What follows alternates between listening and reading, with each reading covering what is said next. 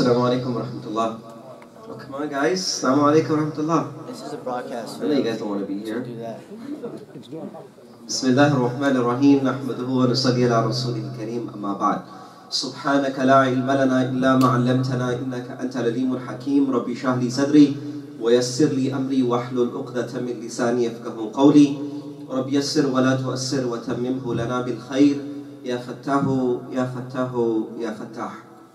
Respected brothers and elders, mothers and sisters in Islam, and my youngsters, it's an honor for me to be here. Alhamdulillah, Pathway to Jannah is an amazing program for many years. How many of you have been to this program before, Pathway to Jannah? Right? You guys been here before? MashaAllah.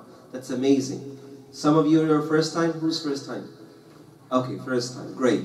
So what happens is usually over the course of this weekend, we gathered with some of our local scholars and people who we know around, and they come in and they stay with us, and we sit and we listen to different things and different topics, and then there's always a set theme.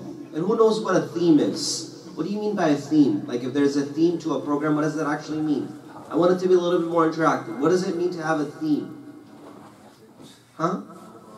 That's right. So there's an overall message. Like for example, you invest 24 hours, 48 hours, you're here for 2 days. What do you want to take back, right? So all of us, we really need to make sure that we really take back something beneficial. And I was actually talking to a group of young kids last week in my own community, and I said, look, 2020 just started, right? Do you know what date is today? It's the 11th, right? Wow, it's 11th already. We just started it, but it's already 11 days, right? That's very quick. So I was asking these youngsters, and I said, look, all of us have 52 weeks, most likely. All of us have 24 hours a day. All of us have 365 days. But why do certain people get to do more than the other?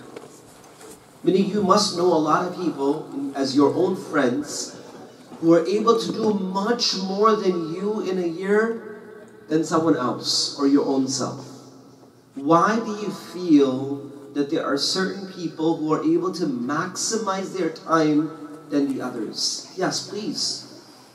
It's how we use our time.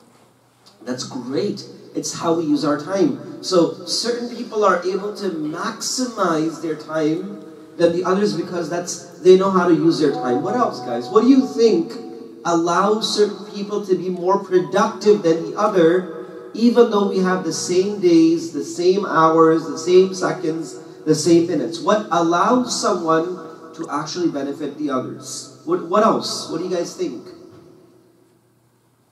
Come on, guys, don't be shy. What do you think? So he said, utilize our time properly. What else? What do you guys think? Come on. The opportunities, they don't delay for the opportunities, right? If something comes up, they take it, right? Sometimes you would regret, I wish I would have taken that opportunity. So when an opportunity arises, they don't wait, right? So take the opportunity. They use their time properly. What else? What can allow you to maximize your time in your life? That's what I want to ask you. What do you think that you can maximize your time in 2020? Yes. Determination, subhanAllah, that's so important. My khutbah yesterday, when I was speaking in the masjid, was that you need to be motivated enough to rise, and then you need to have continuous habit in order to make sure that you do it consistently. So, determination is something that will allow you to do something. If you're not determined enough, it's not going to happen. Motivation is the first step for you to do something. If you're not determined, if you're not motivated enough, it's not going to happen. The most difficult tasks become easy when you're determined and motivated that I got to get it done. For example, a person says, you know what, I'm going to start eating healthy in 2020. If you're not determined enough, if you're not motivated enough, if you don't feel that's worth enough, you're never going to do it. And on the other side, you may know it's good, but you need that power inside. It's something has to allow you. That's why I gave this example too. And I said, I asked a kid, not a kid, a young adult. He was in the gym. How many of you been to a gym? Like, okay, good. You guys never been to a gym? No, okay. So have you seen a gym in a picture or something? Like, never walked inside. Do you know what happens in a gym? All the good stuff. So a guy was picking up weights. Who knows what's a bench press? You guys know what about? Okay, good. So bench press is that you have a little bench and you put your chest down and there's a bar on top of your head and you try picking up this weight. And this weight depends if it's free weight or it's machine weight, anywhere, anything like this. So this guy was doing about 200 pounds. Is that okay, right? For you guys, like 200 pounds is pretty okay. So this guy was doing 200 pounds. I asked the guy and I said, you know what, I'm going to be a little blunt. But look, for us to pick up these 200 pounds right now in the gym is so easy. Because we feel that pump, we feel that power. Jazakallah khair. Jazakallah khair. This session is not sponsored by Starbucks. No, it's just a comment. It's not sponsored by, please. Jazakallah khair. Thank you, may Allah reward you and bless you and increase for you. Protect you and your family, inshallah, keep the deen alive. So now the question is that I told, look, it's so easy for you to pump up 200 pounds in the gym, but why is it so difficult for that same person to pick up the 5-pound blanket on your face at the time of Fajr? Why is it so hard? Right? Think about it. Meaning, are we not motivated enough? Are we not determined enough, as the brother mentioned? Yes. Shaitan, okay, we blame everything on Shaitan, right? Shaitan is a bad guy in every single picture. What about me?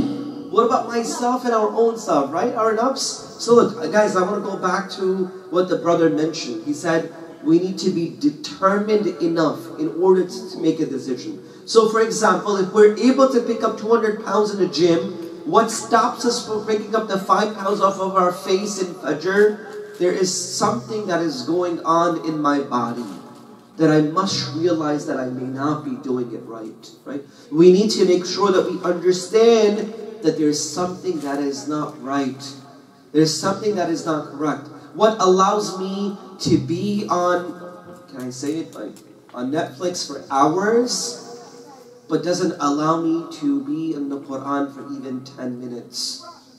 What allows me to hold my phone and be on social media for hours and does not allow me to do the tasbih of Allah for a few seconds? Meaning, there's a question that I want to ask myself. I don't want to ask you, I'm asking myself that what is it that's not allowing us to make these decisions in our life? So going back to what I said was, how do we maximize our time? There are a lot of people who want to do a lot of things in life, but we are not able to maximize our time. So what are some of the key factors in order to understand that we need to maximize our time? Guys, so you mentioned determination. You said opportunity.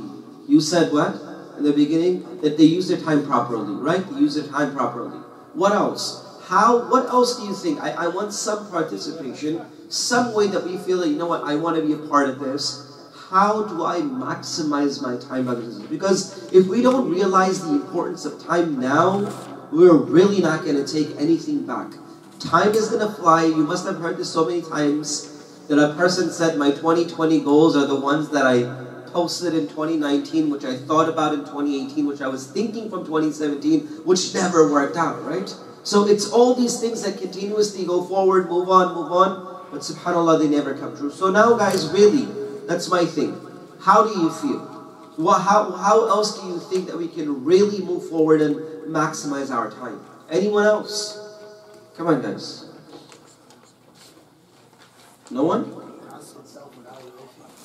SubhanAllah, thank you so much. May Allah reward you and bless you. That's great. Constant self-evaluation. Every single day you need to be determined and you need to evaluate yourself. Do you know that our Prophet Muhammad, peace be upon him, would evaluate himself every single day? He would evaluate himself every single day to see what he had done, right?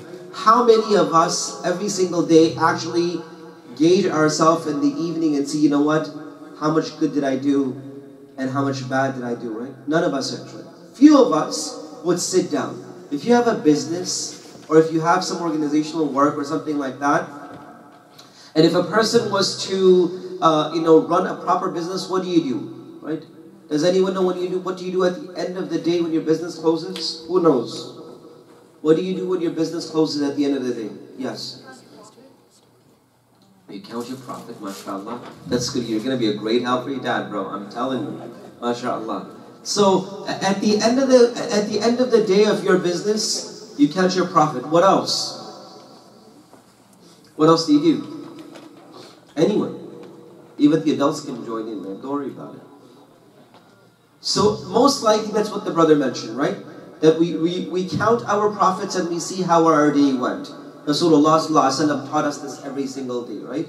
That every single day when you're about to take a break and you're about to sleep and you're about to lay down, take evaluation of how your day has been, right? Have your good deeds been more or bad? Hassan al-Basri, rahmatullah alayhi, a great scholar of his time, said something so beautiful. He said, you know, a day of Eid, this paper has been going around, brother. Is that okay? I was just saying that you have non-Muslims who are listening in, and some of the terminology. Can you just say what up? Sure. Why don't you tell me the paper going around there? Tell me. Send the paper to me, brother. Don't worry about it. The whole crowd read it except for me. And none of them are saying anything.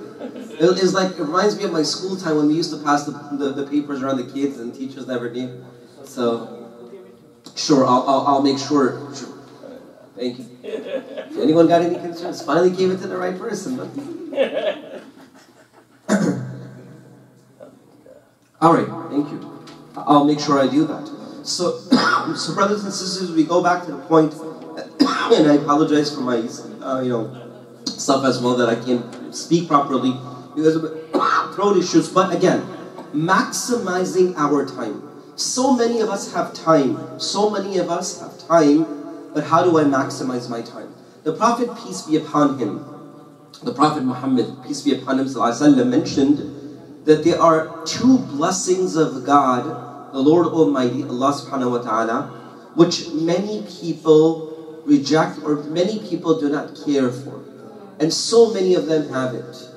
And it's your health and it's your time. The health and the time that you have been given is one of the greatest bounties and blessings of God in your life. Allah subhanahu wa ta'ala. The greatest of the blessings and bounty. And if you really look into the Quran, and I really speak to the youth and youngsters related to time, is because I know how much time you're wasting every day. I remember one day I forgot my phone.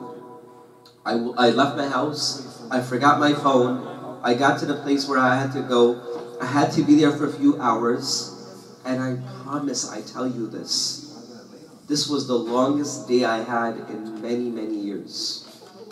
It just felt like the longest day of my life. Why? You know what? Tell me, guys, any of the youngsters? Why did it feel like such a long day? Yes. Yeah. So I wasn't actually on my phone.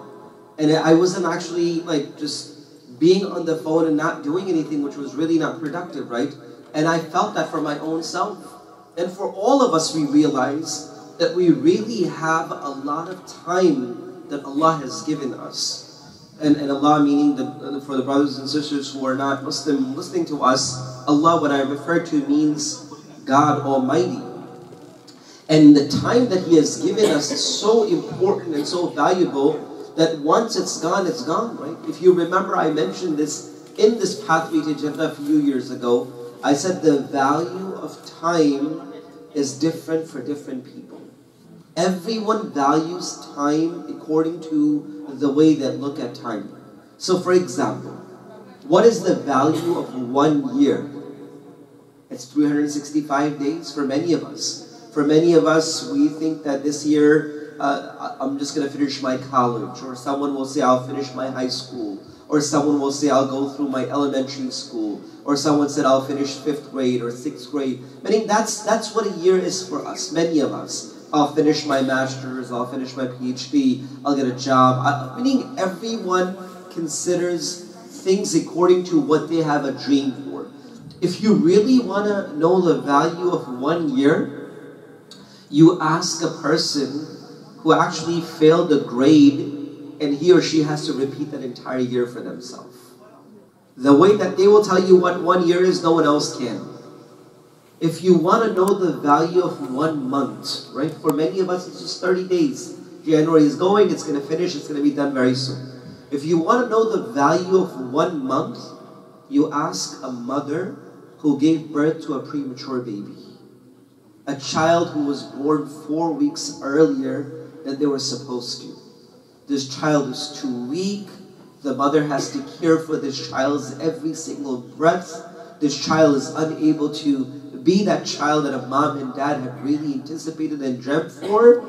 And that 1 month changed their entire life. For what that mother and father knows about that 1 month, none of us can ever know the value of that 1 month. The value that they consider of that 1 month, no one else knows. If you want to know the value of 1 week, you ask a person who writes a weekly news editor, who has something to publish every week. What's 1 week to him or her? None of us can ever know what 1 week means. For us, it just comes and goes. For young kids, we just wait for the weekend, school finishes, and that's it. For many of us, we really don't realize what is the value of the week of what a weekly news editor knows. For some of you who are older will understand this a little bit better. Elder people will. If you want to know the value of a single day, if you want to know the value of a single day, you ask a daily wage labor worker who works every day to earn money, and if he or she does not earn anything, they bring nothing back home. What 1 day means to them, none of us can ever else know. You want to know the value of 1 hour? You ask a friend who has been waiting for a friend for an hour. What 1 hour means. You want to know the value of 1 minute? You ask a person who missed a train, who missed a bus, who missed a ride, of what 1 minute means for them. I wish it was only a minute. You want to know the value of a second? You ask a person who missed an accident. It was the blink of an eye. Something happened and it was just a second that saved their lives. I know people who are thankful for a second that it happened and they weren't there. Or something happened and Allah changed it. It was only a second that changed everything in their life. For what they value, that 1 second, none of us can ever know. For us, many seconds already passed. Have you ever thought that someone would value a millisecond? Do you know a millisecond is not even a portion of, like, smallest portion of a second. But there are people who value a millisecond. And you know who values a millisecond? It's a person who runs Olympics or who participates in Olympics every 4 years. And now he or she is only a millisecond short or less than someone else. And they lost the competition. They lost the race. 100 meters, 200 meters. They lost the race. Why? Because they were only a millisecond shorter than someone else. And because of this 1 millisecond, what happened? He or she is never standing on the top podium. Nor they get the gold medal. Nor their flag is raising high. Nor the national anthem is playing. Meaning now all of the efforts that he or she had put is gone because of 1 millisecond. And what he or she knows about that millisecond, all of us could never know. Why? Because the pain he or she feels because of the loss of that millisecond.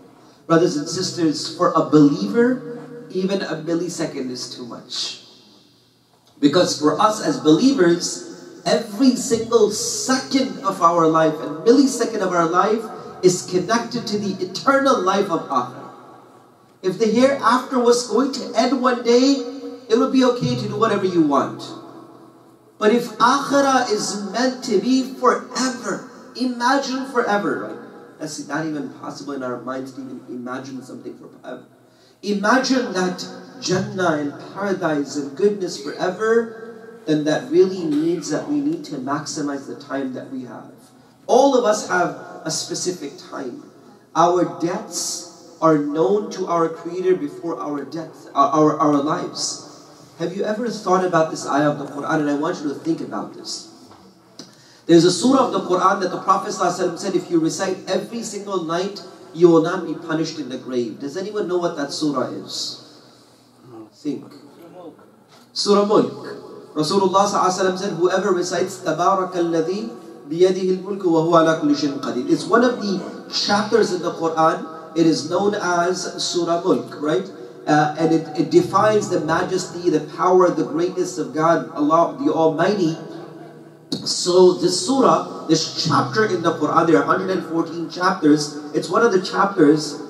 When you go in the beginning, it says, تَبَارَكَ الَّذِي بِيَدِهِ الْمُلْكُ وَهُوَ عَلَى كُلِّ شَيْءٍ قَدِيرٌ. The second verse is, الَّذِي خَلَقَ الْمَوْتَ وَالْحَيَاةِ. For those brothers and sisters who are non-Muslim and listening to, they can also understand this. A fine point to understand. And also, and of course, all of us as youngsters and young adults to understand as well. The verse of the Quran says, الَّذِي خَلَقَ الْمَوْتَ وَالْحَيَاةِ. Our Lord Almighty, God Almighty, created death and life to see which one of you will do the best of deeds. Now my question to you is, why has the death been mentioned before life? How can you die before you live? Because everything in the Quran is there because of a reason. Let me give you another example. Who here wants to be a doctor? All the kids are going to raise their hand. Not me, my mom wants me to be a doctor. Right? So you guys, okay. For many of you guys in the medical field, good. 1, 2, we got 2 doctors, all right.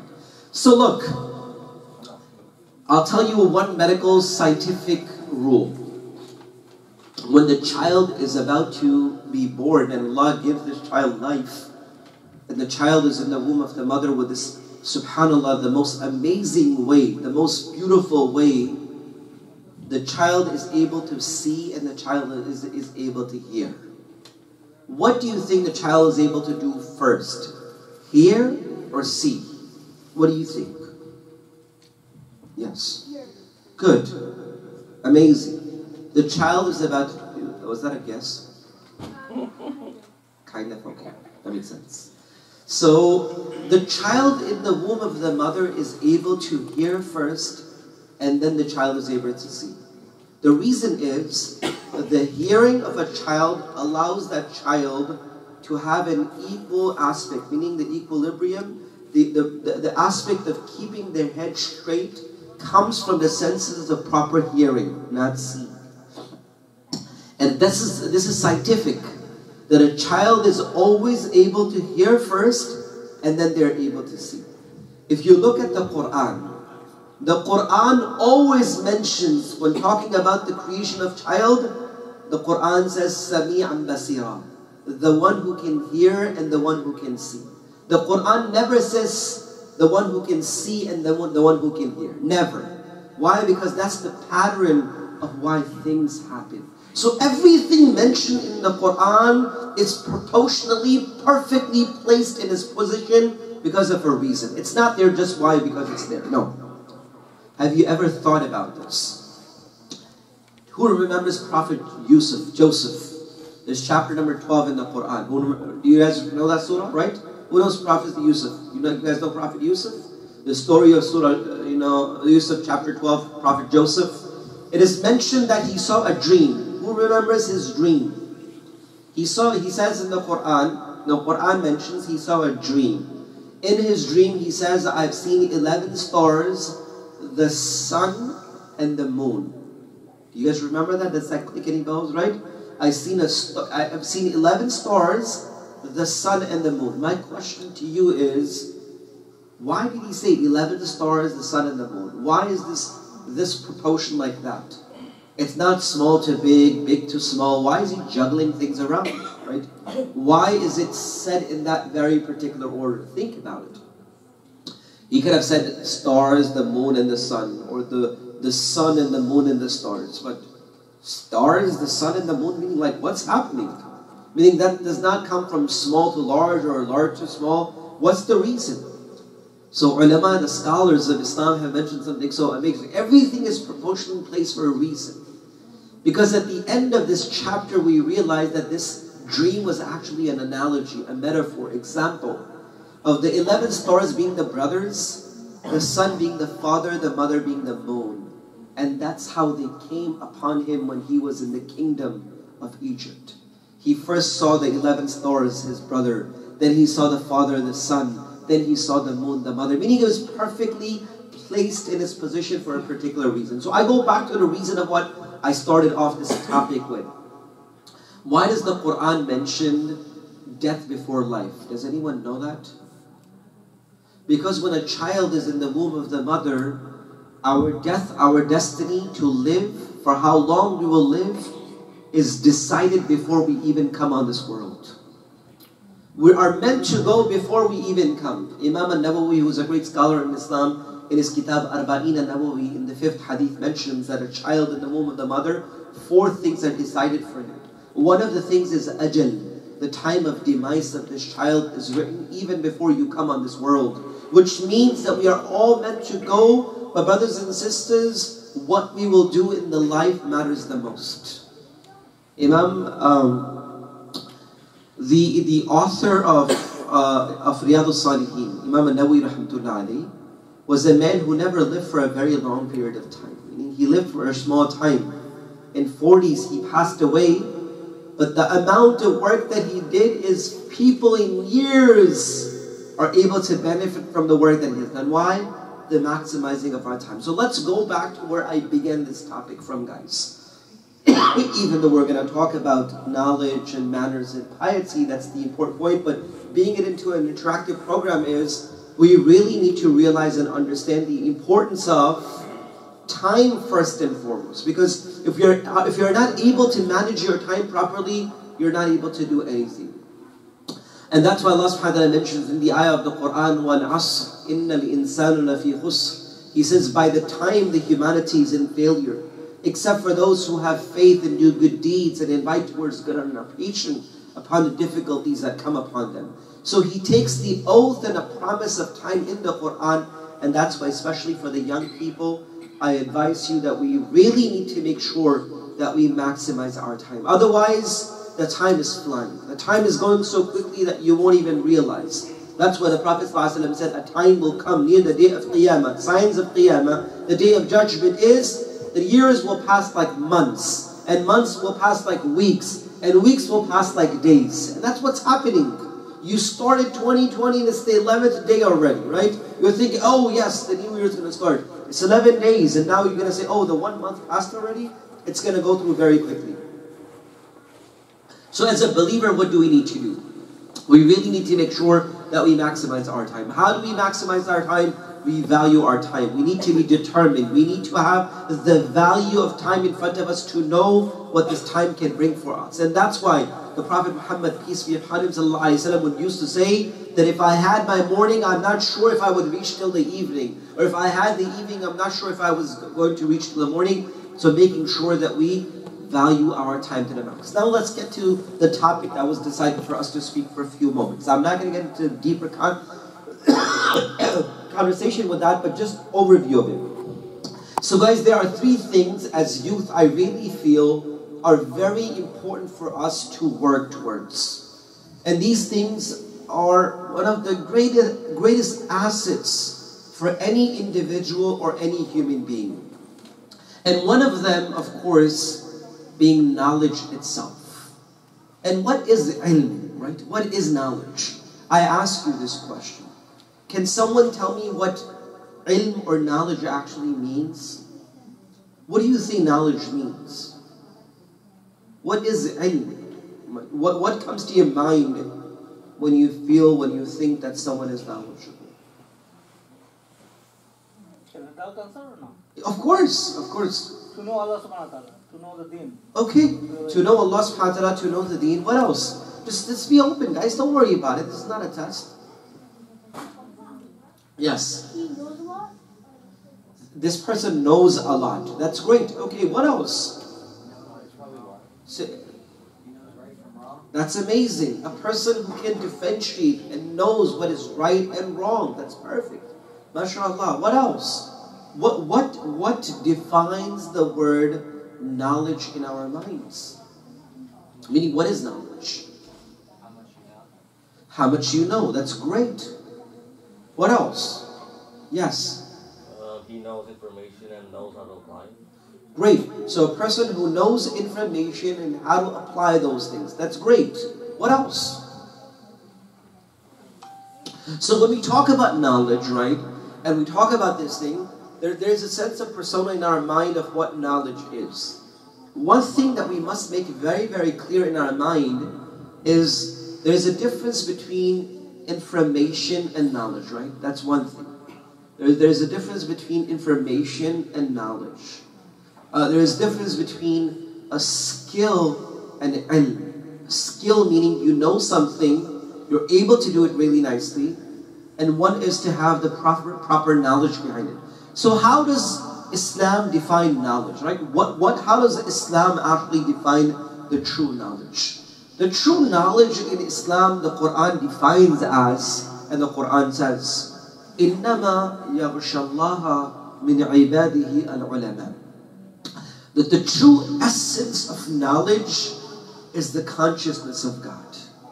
The true knowledge is the one who realized the existence and presence of Allah subhanahu wa ta'ala at every moment, God at every moment of their life. Which means, it doesn't only have to be reading Quran and understanding Allah subhanahu wa ta'ala. It doesn't only mean that you are in the masjid and you are pious and you know Allah subhanahu wa ta'ala. It could be a person studying science and they're seeing all of these different things and they say, you know what? There must be someone who created inside of human beings.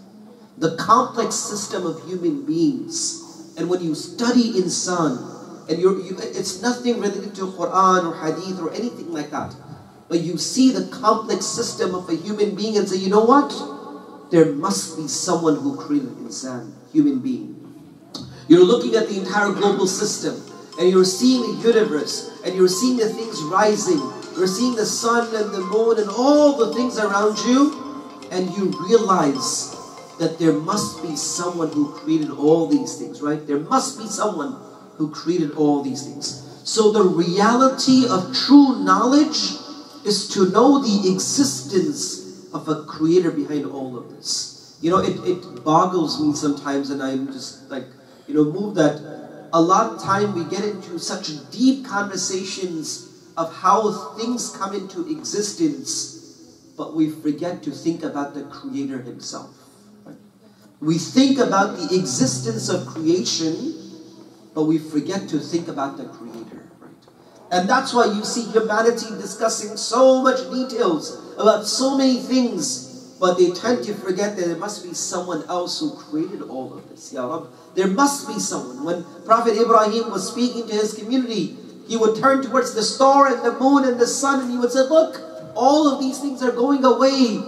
And the one that never goes away is my Allah, that exists and that is here forever. So, true knowledge is something that will make you recognize the existence of Allah, the Lord Almighty, in every place and every place. No matter where you are, you will be reminded of the existence of Allah at every point and every moment. I mentioned this story, I think, last year in Pathway to Jannah, but a reminder to the kids. There was a man who was sitting in a barber shop. And this person, while sitting in the barber shop, was getting his hair cut. And the man who was cutting the hair was a person who never believed in God. He never believed in God. And this person is saying all these crazy things about faith and belief and people dying because of hunger and women living in poverty and orphans and widows. And he's saying all these things and he's saying, how can it be possible that there is God? Well, there is so much bad and evil and wrong and this and that. He's saying all these bad things. So this person who is a Muslim is sitting down thinking, what am I going to tell this individual with all these objections that this person has brought? So he's keep on saying things that against na'udhu the existence of God, Allah subhanahu wa ta'ala. But he kept on sitting there and listening to his words. After his hair was cut, everything was done, this man walked outside of the barber shop. As soon as he walks outside of the barber shop, he's standing outside, he's holding his head. And he's saying, oh Allah, oh God Almighty, show me a path, show me a light that I can show this man that you exist. That there is God, there is Allah, there is the Almighty who's there, who's present, who's there for us, who provides for us, who nourishes us, who cherishes, meaning who gives us everything. The complex system of this universe cannot function by its own self. If a boat cannot make its own self from pieces of wood, how do you feel that this entire universe functions in such a proper manner every single day and it's every single moment? So he says, Ya Rab, how can I show this man that you exist? So he had this pain in his heart. So all of a sudden, while standing in front of the barber shop, he sees a man with very long hair. Very long hair. They're disheveled, they're everywhere. So he asks this man, can you please come inside the shop with me for 2 minutes? I just need you for 2 minutes. He said, okay, I'll come with you. So he goes inside with this man with very long hair, disheveled. They are all over the place. They're not groomed properly. The hair is all messed up. So he goes and he taps on the shoulder of that same barber who was saying there's no God, there's nothing like that, there's all poverty, there's fear, there's death, there's this, that, all over the world. How can there be someone who is God? He's saying all this crazy stuff. So this man goes and he taps on the shoulder of the barber and he says, I got a news for you. He says, what's the news? He says, the news is that all the barber shops have closed and all the barbers have died. He goes, what? Seriously? You're standing in a barber shop, you're speaking to a barber, and you're telling me all the barber shops have closed and all the barber... That doesn't make sense. What are you saying? It doesn't make any sense. He says, okay, then you tell me, if there were barbers in this world and there were barber shops open, why would this guy's hair look like this? You tell me. He says, no, it's not about that. It's about this guy never going to the barber, right? It's about the guy never going to the barber. It's not about the barber shops not being there. So he said, look, that's my answer to you. It's not about God being not there or Allah being not there. It is us that we don't come to God. It is us that we don't find Allah subhanahu wa ta'ala. And that is true knowledge that brings us closer to Him. That is the true knowledge that brings our connection towards Him. So what is knowledge? Knowledge is something that everything around us reminds us of the existence of a supreme power that is Allah subhanahu wa ta'ala. That is true ilm. It could be medicine, it could be law, it could be mathematics, it could be chemistry, it could be deen, religion, Quran, Sunnah, Hadith, any of your religious studies. But anything that reminds you of the existence of Almighty Allah, that is your true ilm. And if something takes you away from Him, even though we may think that it's a religious thing, cannot be true ilm. True knowledge will always remind us of the existence of God. So, as I share this with you, and especially our youth who are sitting here, no matter what professions and fields you choose in your life, no matter what paths you want to take in your life, any path you want to take in your life, but don't forget to take the path of true knowledge as well, of knowing and finding your Creator. Because once you know Allah in your life, you have everything. And once you have Him with you, that means you have the understanding of the entire world, because you have the understanding of God Himself, Allah subhanahu wa ta'ala. So that's very, very important. And the second point related to your ilm, brothers and sisters, is our manners and our akhlaq. Rasulullah sallallahu alaihi wasallam, the Prophet Muhammad, peace be upon him, the Messenger of Allah, he himself mentioned, بُئِثْتُ لِأُتَمِّمَ مَكَارِمَ الْأَخْلَاقِ. From amongst the reasons of why God, Allah subhanahu wa ta'ala Almighty, has sent me is to perfect character. From amongst the reasons of why I have been sent is to perfect character. Hadith of the Prophet Muhammad sallallahu alaihi wasallam. To perfect one's character is the reason why he came. I want to share one thing with you. My beloved teacher from Pakistan, he always tells us this. He says, look, the Prophet ﷺ would cry all night long. And the reason why he would cry was for the guidance of the humanity. People did not believe in God. People did not believe in Allah. People did not believe. So, our Prophet Muhammad, peace be upon him, ﷺ, would cry for the guidance of these people. Morning and evening, he would cry for the people. He would wish for the guidance of people, right? That was his thing. He cried so profusely, so much, that Allah subhanahu wa ta'ala, the Almighty, revealed the verse of the Quran. Surah Kahf, chapter 18, it said, فَلَعَلَّكَ بَاخِرٌ نَفْسَكَ عَلَىٰ آثَارِهِمْ إِن لَمْ يُؤْمِنُوا بِهَذَا الْحَدِيثِ أَسَفًا. O my Nabi, would you give your life for the excessive amount of worry and crying that you have for the guidance of the people? Don't worry. If guidance is meant for them, they will get, but don't get yourself overdone and killed for the excessive crying and worry that you have for others. So when he cried for people, what did Allah subhanahu wa ta'ala, the Lord Almighty, tell them? Relax, that's too much. You can't do this much.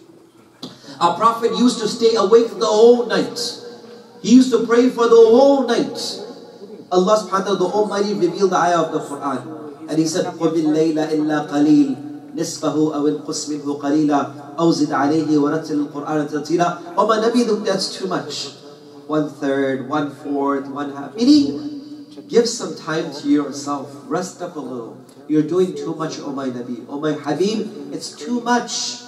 So remember these two things. When he cried so much for the guidance of the people, Allah said, it's too much. Don't cry that much, oh my Prophet. When he stood awake the whole night praying, Allah said, that's too much. Don't do it, oh my Prophet. Take some rest upon it. But when it came to his manner, and when it came to his akhlaq and his character, Allah subhanahu wa ta'ala said, إِنَّكَ لَعَلَى خُلُقٍ عَظِيمٍ. O Nabi, indeed you are the most sublime and most perfect in your character. He never said you're too nice. Just relax. Don't be too nice. He never said. When he cried too much for the people, Allah said you're doing too much. Just give some relaxation to yourself. When he prayed the whole night, He said you're doing too much. You gotta relax. But when it came to his character, Allah never said you are doing too much. Your akhlaq are too good. You can never be too good, right? That's why I was saying the quotation of some of the youngsters yesterday. I was quoting Aristotle. I'm not sure if I can quote him or not, but he says, you are what you do repeatedly. You are what you do repeatedly. And then he mentions, which means excellence then is not an act, but a habit. He says, you are what you do repeatedly, every single day. You cannot be yourself if you do something once and that's it. You are what you do repeatedly. That's number one thing. Which means excellence is not a single act. You were nice one day and this is excellence. No. But excellence is a habit that you do every single day of your life. That's what excellence is. Excellence is not a single act. Excellence is a habit that you do every single day. And that's why Robert Poller mentioned, and he said that good habits, once established, are as hard to leave as bad habits. A lot of time we say, you know what, these bad habits are not leaving me. Good habits, once established, are as hard to leave as bad habits. But we just need to create those good habits. The good manners, the good akhlaq must be created within our own selves. So going back to what I had mentioned, that Prophet Muhammad ﷺ is mentioned in the Quran, وَإِنَّكَ لَعَلَى خُلُقٍ عَظِيمٍ. For indeed you have the most sublime character. I remember our teacher, Muhammad mentioned once. He said, one of our teachers, he said, and this is not a hadith, this is not a Quran, but this is something that he gave as an example. He said, if you look towards the roads or highways that lead you towards Jannah, there are multiple highways that lead you to Jannah. There are certain people who are packed on the highway of praying. MashaAllah, you find them in long rakats of salah and prayers in the middle of the night and ishraq, nawabin, and that's beautiful. May Allah give us the ability to be amongst one of those individuals. But he said that highway is pretty packed with people doing it. He said that you look at the people with fasting, siyam, and mashallah, it's packed. People are fasting Mondays and Thursdays and 13th, 14th, and 15th of the Islamic white calendar days. Meaning people are, mashallah, doing all these things. And he says, the highway is pretty packed. Then you have people, mashallah, going for Hajj and Umrah excessively.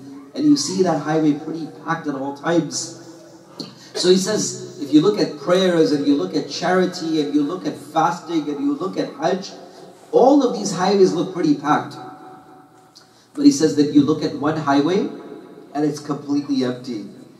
And that is the highway of akhlaq, your character and your manner.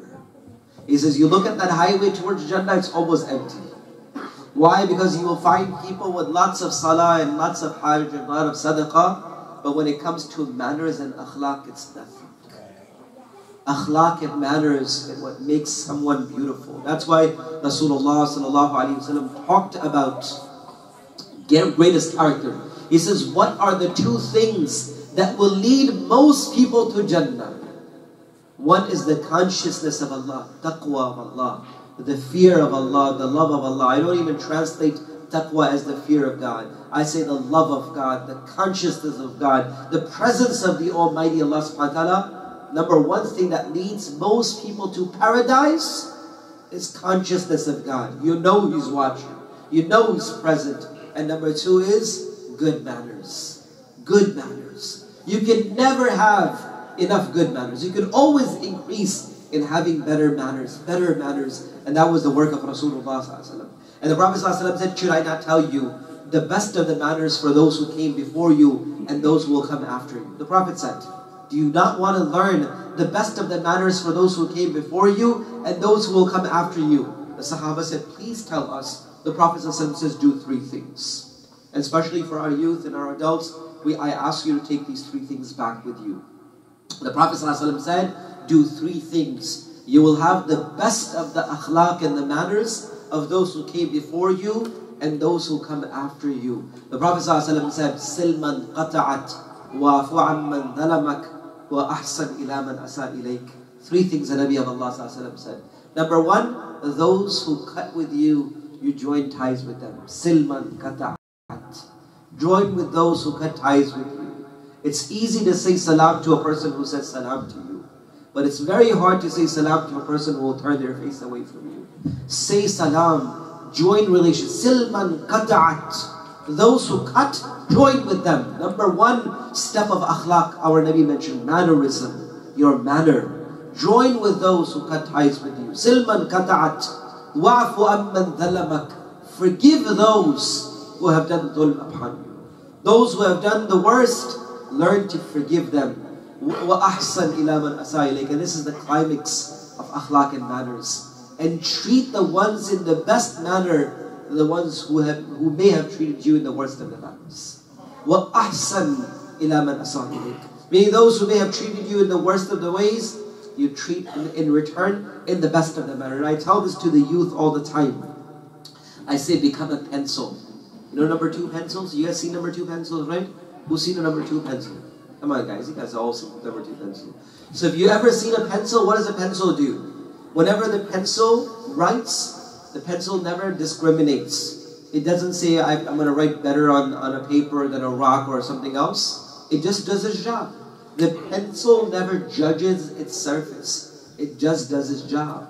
And that's what a pencil does. Is that it makes sure that it does not, differentiates between the surface itself. And that's what a true believer is, brothers and sisters. Our manners and our akhlaq, like the akhlaq and the manners of the Prophet Muhammad ﷺ. So mannerism is something that will lead a person towards such levels that we cannot even imagine. And Sahaba radiallahu anhum ajma'in, and of course we learn from the life that Rasulullah ﷺ's akhlaq and manner were such that the Quran itself was the life of the Prophet Muhammad ﷺ.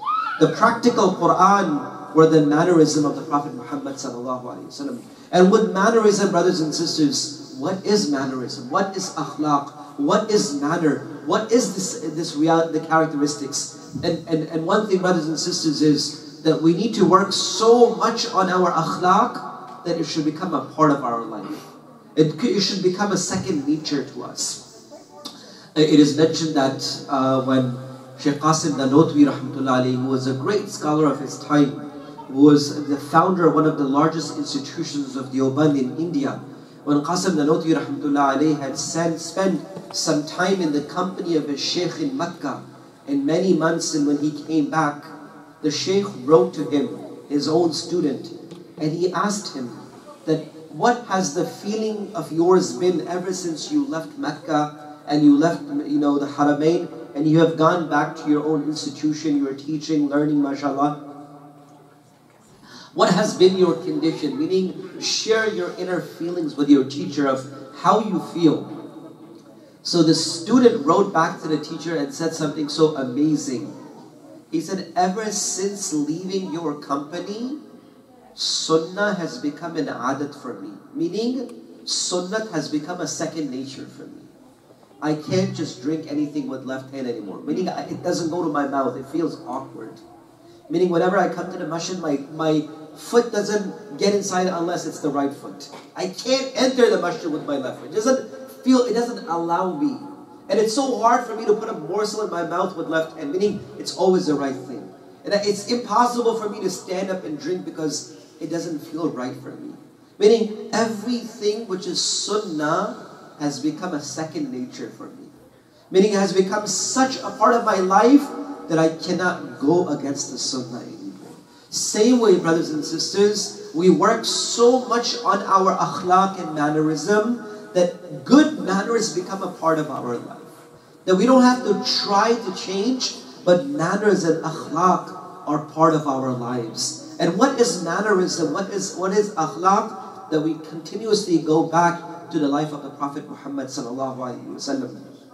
The manners of the Prophet sallallahu alaihi wasallam related to the adults. The manners of the Prophet sallallahu alaihi wasallam related to children. Meaning there were manners for all sides. The Nabi of Allah sallallahu alaihi wasallam words and advice to young people of how to have manners with the adults, while telling a Sahabi, never walk in front of your father, never sit before him, never call him by his name, and remember the goodness inside of him, meaning always pray for him, the way that he taught manner related to adults. And then he taught the youth, the adults, the manners of the children as well. The adab and the etiquettes related to children. Anas radiallahu anhu said, I lived with Rasulullah for 10 years as a person who served him day in and day out. I would put the water for him, I would put the miswak for him for 10 years. And he said I was a young kid, from 8 to 18. He said I was a young kid and I would make a lot of foolish mistakes. He says, 10 years, he said, I take the promise of Allah. 10 years I stayed with the Prophet ﷺ and he never cursed me once. He never screamed at me once. And he never told me, why are you doing this like this? Not even once for 10 years. Mannerism with adults, mannerism with children, manners with the wives at home. The Prophet Muhammad ﷺ said, for those who are married and sitting here as adults, even though this is our youth session, but the Prophet ﷺ said, the best men amongst you are the ones whose wives say that he has the best manners. That's what Rasulullah ﷺ said. It's easy to show akhlaq to people outside. But to give akhlaq to a person who gives all of their life to you, that's what akhlaq and manners is. If someone's wife can guarantee that my husband is a good person of good character, wallahi you are a man of good character. That's what our Nabi, the Prophet Muhammad said. خَيْرُكُمْ خَيْرُكُمْ لِأَهْلِي. The best of you are those who are the best to their wives and their families. And then the Nabi of Allah said, I'm the best to my family, as the words of the Prophet. And this was the advice of the Prophet telling the women folk, that the men, that this is the mannerism when it comes to family themselves. When it comes to community, when it comes to neighbors. The Prophet said, do you know who will be the first two people to stand face to face on the day of Qiyamah? Two people standing face to face in front of each other, asking for each other's right. The Prophet asked the Sahaba, do you know who will be the two first individuals lining up in front of each other on the day of Qiyamah? The Sahaba said, we don't know. The Prophet said there would be two neighbors. Osman, there were two neighbors who would stand in front of each other asking for rights. So the rights and the mannerism of our neighbors, all of these add up to the akhlaq and the manners of the Prophet ﷺ. And when mannerism comes in anything, it just beautifies it, brothers and sisters. Manners and akhlaq, characteristics must be developed in our life. And last but not least, the third portion of it before I finish in just a few moments, brothers and sisters, is piety. That none of these things can ever be in our life till there is consciousness of God. There is awareness of Allah in our life, the Almighty. Otherwise, all of these things will remain as words. We will leave these gatherings and everything will go away with us. It will not be sustainable. It will not retain in our lives till we have piety and taqwa and consciousness of the Almighty within our own hearts. And that's what we need to develop in our hearts. We need to develop that awareness, and not only the fear, but the love of Allah so much that we can't do wrong. You must have heard the story in the time of Umar radiallahu anhu. And who knows Umar? Who knows Umar radiallahu anhu, right? We know Umar radiallahu anhu, guys? Come on, guys. He's one of the Khalifas of Islam, one of the successors after Abu Bakr Siddiq radiallahu anhu. When Umar radiallahu anhu took over, the Prophet ﷺ passed away at the age of 63. Abu Bakr radiallahu anhu came in. He stayed for 2 years and 3 months and 10 days. He passed away at the age of 63 as well. Umar radiallahu anhu came in. He stayed as a Khalifa, as Amir al-Mu'mineen, the leader of the Muslims, for 10 years and approximately 6 months. In the time of his Khilafah, Islam grew far distance in far places to approximately 2.2 square million miles in far distances. And at that time, Umar radiallahu anhu, and talking about piety and taqwa and consciousness in our life, what did Umar radiallahu anhu used to say? Umar radiallahu anhu would very often say that I wish I was a bird and that lived and flew and never had to face Allah subhanahu wa ta'ala on the day of Qiyamah. I wish I was a hair on a body of a believer that was just there and went away and never had to face Allah subhanahu wa ta'ala. So piety and consciousness of Allah must be developed in our hearts. Taqwa and piety is something that needs to be developed within the roots of our hearts, knowing that Allah is watching. Allah is there with us at all times. And if you remember the famous story that Umar radiallahu anhu used to patrol the streets of Medina. As he was the governor, he was the leader, he would patrol the streets. And one day while he was walking in front of a house, he heard this conversation between a mother and a daughter. And the mother, to test the daughter, is saying, "Oh my daughter, why don't you put some water inside the milk where it will become abundant and we can make more money off of it." So at this moment, the mother, when she's testing the daughter that what she would say, the daughter replies and says, "Oh my mother, Amir al-Mu'mineen, Umar radiallahu anhu, our leader has told us that we cannot do this act." So to test the daughter, the mother says, "But Umar is not watching us. But Umar is not here." So at this moment, the girl says, "But the Lord of Umar is watching me. But the Rabb of Umar is there. If Umar is not watching me, then where is Allah who is watching?" So Umar radiallahu anhu put a mark in front of his house, this house. And the next day, Umar radiallahu anhu came with his son Asim, and he married his son to that girl. And from the progeny of that girl and the son of Umar radiallahu anhu, a man came to this world known as Umar bin Abdul Aziz. From the progeny of that very girl, that very woman.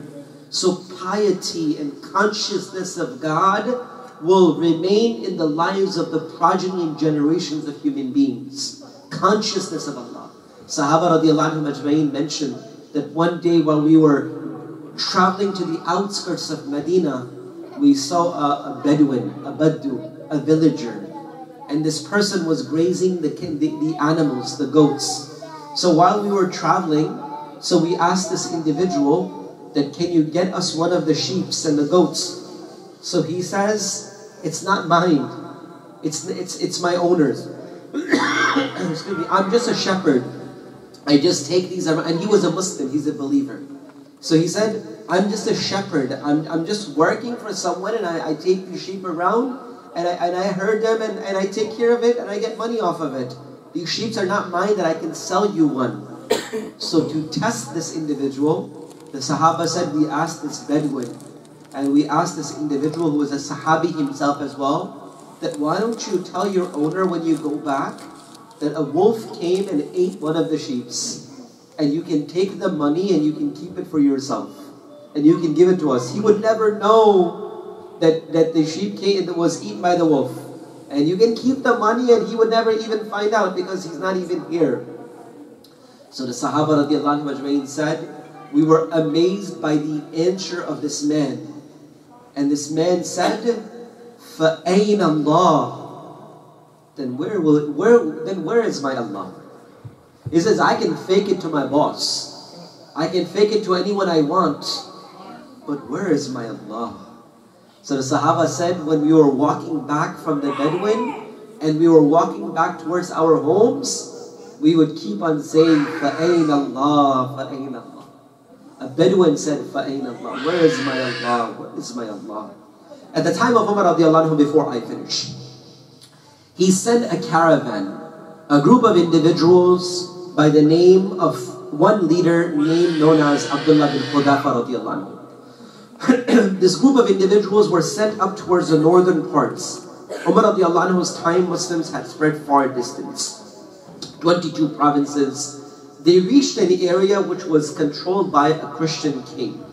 They got hold of the entire envoy of the Muslims. When they got hold of the entire Muslims, they asked for the leader of the Muslims. So it was told that he is Abdullah bin Hudafa. He is one of the good companions and great companions of Prophet Muhammad, peace be upon him. So the Christian king, he brought in Abdullah bin Hudafa. And he said, I have a deal for you. That you accept my faith, you let go of Islam, and I'll give you half of my kingdom, and whatever you choose within it, it's yours, and let's make a deal like this. So Abdullah bin Hudafa said, if you give me your entire kingdom, and you ask me to leave my faith even for a blink of an eye, I won't do it. Then he asked, that man asked, the king asked, if you were to exchange this place with your master Muhammad, peace be upon him, would you take it? He said, even if my Prophet ﷺ was sitting comfortably in his house, I would not even want a thorn to even prick him, even in the slightest bit, while I'm enjoying comfort. Meaning, not even this much I would allow it.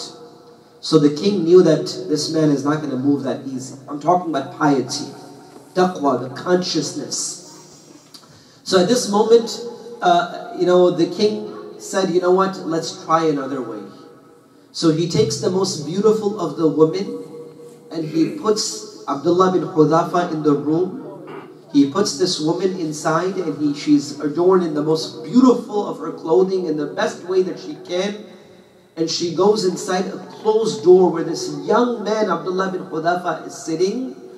And after a few seconds, this woman screams and she runs out. So they say, the work is done. He got caught in the entire act and this and that. And this woman comes screaming outside and she says, is this man a human or this man a stone, a rock? For indeed, I promise you, he will not be able to let you know that if I'm a human or if I'm not a human. Because he never even lifted an eye upon me to see who came inside. Meaning this is a young man captured inside a room. No one is there to ask him question for anything that he does. And the woman screams and she says, is he a bashar or hajar? Is he a human or a rock? Meaning he has no feelings? What happened to this man? That he did not even look up to see who he is. The king says, we need to intimidate him in another way. So he brings two of his companions and brings an oil and he throws his two companions inside. And within seconds, his two companions are finished and killed in his eyes. Now it's choice for Abdullah bin Hudafa. They kept on throwing arrows at him while they put him next to a wall without hitting him, that maybe he'll get intimidated with death, but nothing happened. Finally, they were taking him towards the fire, the oil, about to throw him inside, and Abdullah bin Hudafa began to cry. And he cried very profusely. He cried a lot. So now the king knew that this guy has melted down with all these things. Now he's going to finally give up and he's going to be okay of all the conditions we want to place upon him. So when they brought Abdullah bin Hudafa, they asked him, why are you crying? Are you able to negotiate everything with us, leave your faith? So Abdullah bin Hudafa said something interesting, which I will finish with. He said, I'm just crying over the feelings that my Allah is asking me to present my life for Him. And when the time came to give my life, I only have one life. And I will be thrown inside the oil and I will be burnt and I'll be done in seconds. I wish I had lives as much as the hair on my body, and one after the other I can give for my Allah. I'm just crying that, oh Allah, you only gave me one life. And when you ask of me for something, I can only give it once. I wish I had lives as much as my hair on my body, that, oh Allah, I'll give my life again and again and again for your sake, oh Allah. Brothers and sisters, what allowed these individuals to make these decisions was piety and taqwa. It wasn't a camera. It wasn't surveillance. It wasn't someone watching or hearing him that I'm going to keep a watch on you. No. It was a feeling that my Allah is with me. It is Allah who is present with me. And wallahi, especially for our youth, and I will finish with this. Inshallah, if you keep this feeling in your hearts, that Allah is with me and He is watching with me, no matter where you reach in your life, you will be successful. No matter where you end up in your life, in the professions, in the matters of your life, you will be successful as long as you have the consciousness of Allah. So 3 things to acquire in your life.